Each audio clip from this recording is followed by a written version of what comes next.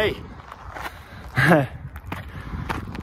So I don't know if you'll recognise where I'm at, but once again I'm in Glencoe. Same as the last videos, the last little outings we did. I'm in Glencoe. Right at that little peak there, behind my head, where the peak of my head is. That's the Buachaille between the two Munros I've got doing this afternoon. Stob coire Raineach and Stub Dobh. Not sure which one I'm going to do first. Raineach is going to be facing to more towards the A82 and down Raineach Moor, and then Stub Dobh is the view that takes you more onto Glencoe. So I'll see how it looks when I time I get up there, see how it looks busier. The route's fairly busy already today, and I've only just started. Anyway, I'm going to crack on, check back in later on. Like I say, won't have any fancy walking action probably, but we'll see what we can come out with, see how inventive I can be without a tripod. Anyway, in a bit, bye bye.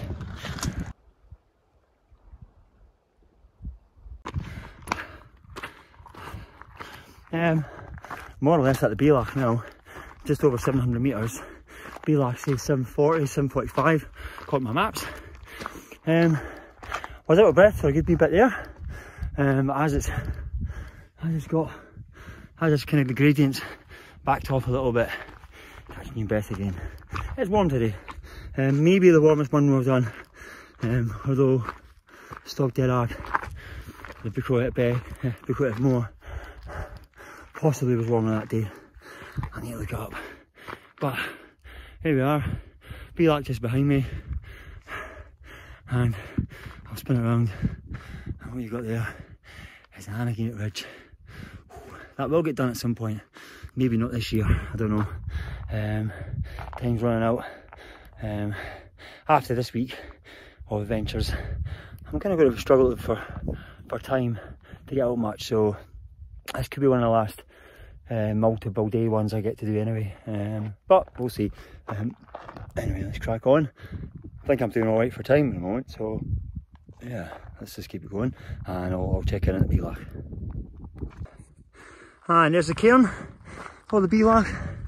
So you can go left, which will take you up to Stub coire Raineach, which I'm going to do second. I'm going to keep this way and get up Stub Dobh, as it's a little bit further away, and it's got a funny name. No other reason, it's just a little bit further away. So get the further away done first, and I'm probably going to ditch my bag at the Buachaille there at the cairn and leg it up to do Stub coire Raineach, and then back home. Right, onwards, let's go.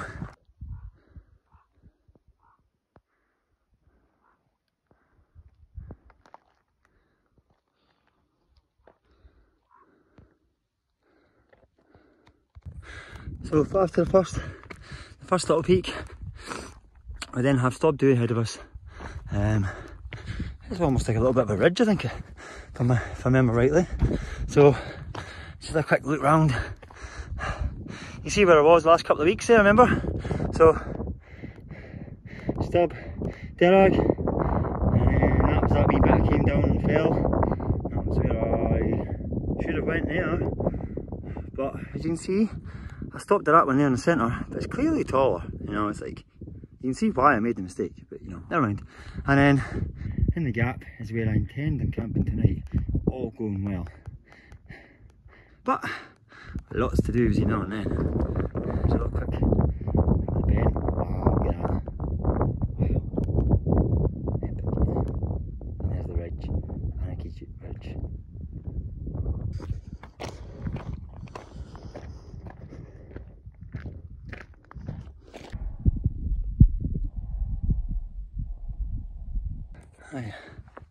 Give it a wee tap. Do. Stub Dobh in the bag. Let's have a wee look round. Let's show you from Glencoe. I'm actually going to walk over there just so you can see the view. That's down Glencoe up there. It's Ben Strava straight ahead. Over there, Beinn. I'm going to do that tomorrow. Raineach Ridge, mentioned that already. Ben Nevis, the Ben. You can see the grey cories in the distance. Obviously the ones that look grey. That's my next target over there. Stub, coire, Raineach. And then of course what we did a couple of weeks ago. I say a wee because we're a team. When we do these things, we're a team. Right, take a couple of minutes and then I'm going to walk over there and get a view of the loch. Oh, in the sun. Alright, Stub Dobh in the bag, 958 I think it is. Yeah, lovely hill. I was going to go a bit further over and get the view of Loch Ettrick, but I'm kind of looking at time and thinking, well, I've still got a second one to do and then I get back. I reckon about another 90 minutes on the hill. And then I want to freshen up a little bit before I get on my camp spot. I'm half toying with going for a pint actually. We fancy a pint over at the Kingshouse, but I'll see. I'll see how I am for time. A82 looks absolutely rammed, by the way. Like you can see it from up here. So busy. The place where I camped last time, it's just like busy as. So I hope by the time I get down, it starts getting a little bit quieter. Makes it easier to manoeuvre the car to the next location. Right, I'm going to get phone away, get cracked on. I'll check back in at the Buachaille when you might notice something different about me in a bit.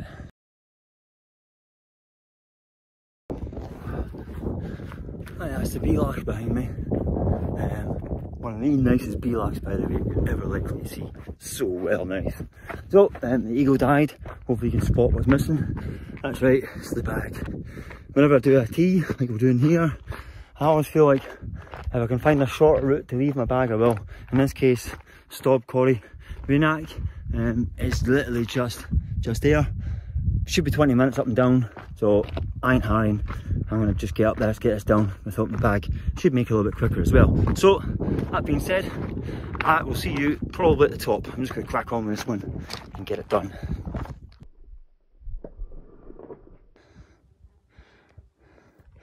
Oh wow, there's the flies up the top here. Let's get it tagged. Alright, so this is Stub, coire, Raineach 925. So lovely view. But I don't think I'm gonna stay up here because it's just buzzing with flies. We'll try out a couple of pictures and then I'm scooting.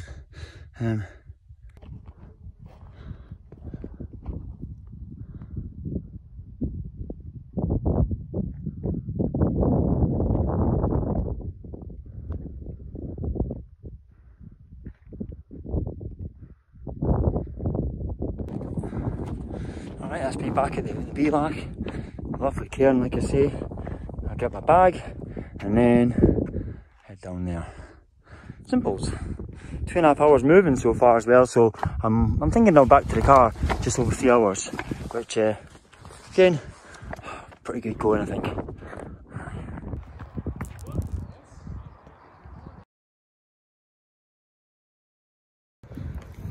So, I've got a quick change of clothes, well, top really. I had a pint as well, well, a Corona, so technically it's not a pint, it's a ball.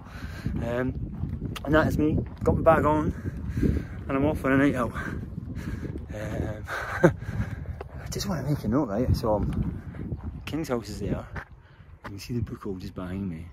You can see how many people are here. This is like 7 o'clock at night.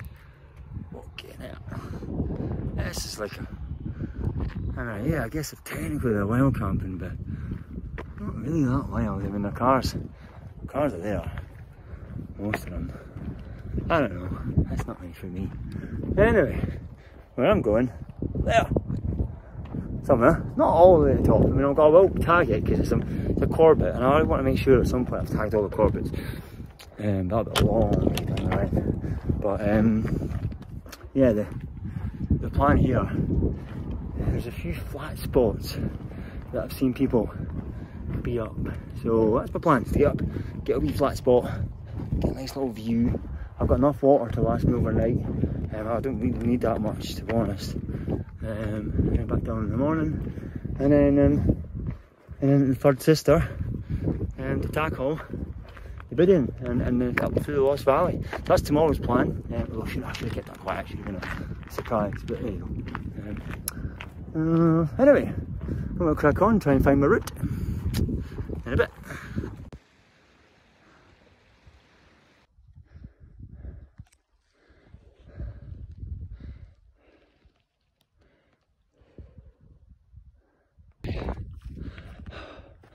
Thought I'd get to the summit tonight before I put my tent up. Here we are.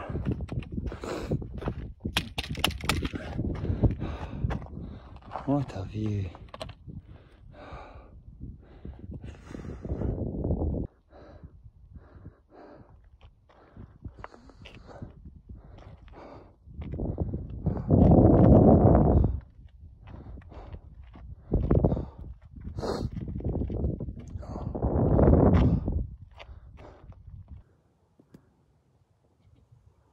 No, that's the moon. And that was the sunset.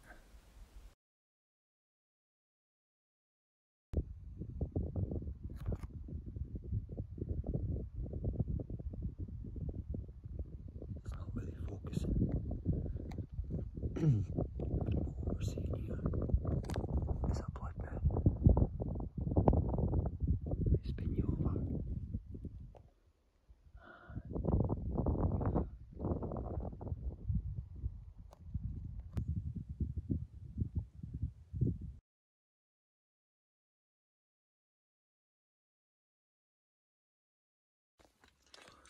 I've not done an update for ages, but I'll spin you around. This is my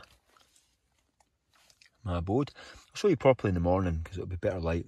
I got quite late, so I just got the tent up, took a few pictures and then made my dinner. Chicken jalfrezi. I've got my bed set up there, which I'll be going into imminently. Yeah, I'm going to check back properly in the morning and you'll get a cracking view of what we've got out there.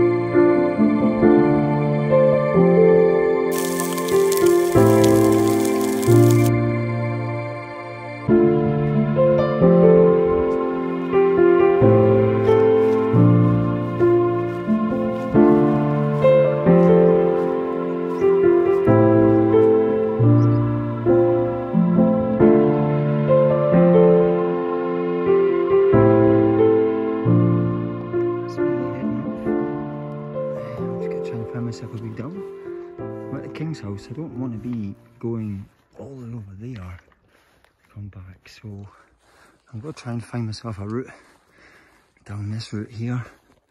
Hopefully it's not ridiculously steep. Oh, goat's having a bit of a fight. Right, let's crack on.